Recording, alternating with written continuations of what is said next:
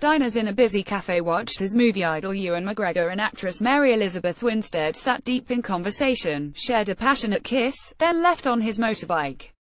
Married Trainspotting star Ewan, 46, spent more than an hour at the fashionable establishment with Mary Elizabeth, 32, who plays his lover in the US telly show Fargo. Married actor Ewan McGregor shares a passionate kiss with his on-screen lover in a busy London cafe, and fellow customers at the Good Life eatery in St John's Wood, northwest London, insisted the pair appeared comfortable together. One said Ewan and Mary Elizabeth were there together and seemed relaxed in each other's company. There's always lots of celebrities around in that area. The cafe was really busy with people including delivery drivers coming in and out the whole time. American actress Mary Elizabeth, 32, sits down next to her co-star and places her left hand on his cheek. Ewan sits in the West London cafe looking up at his Fargo co-star. You cannot reserve a table in there and have to go to the counter to order food, so people are up and down constantly. They were deep in conversation and were there together for more than an hour. As they left, she got onto the back of Ewan's motorbike and they sped off together. US actress Mary Elizabeth announced her split from husband Riley Stearns in May, while Ewan, 46, who played Obi-Wan Kenobi in the Star Wars movie prequels, has been married since 1995.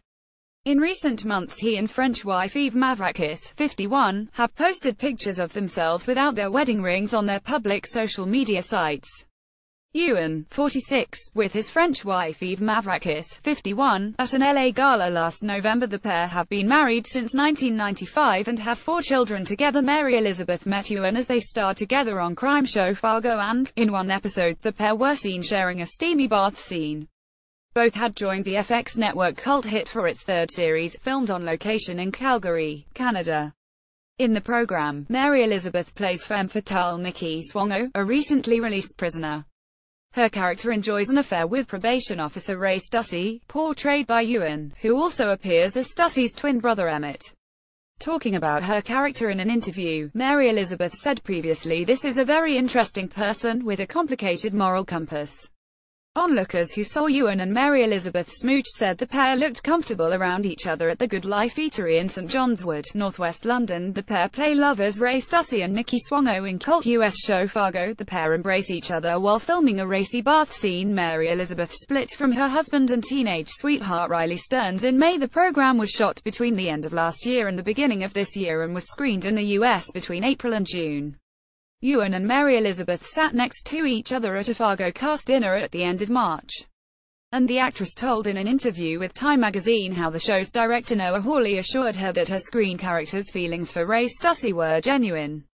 She added, "Once I knew that the love was real, then I was able to really move forward with this sort of sweet, bubbly, optimistic version of a femme fatale."